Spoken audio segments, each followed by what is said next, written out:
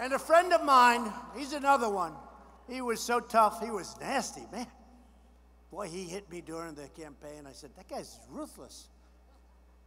And when it was sort of over, there was nobody more gracious.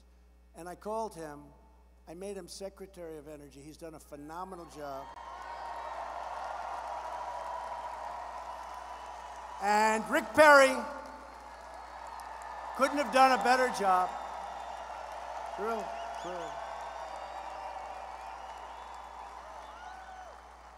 And he's going to be leaving at the end of the year and probably coming back here. Whatever he does, it's going to be successful.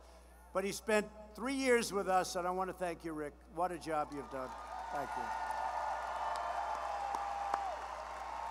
What a job he's done. He was also a great governor of Texas, that you know.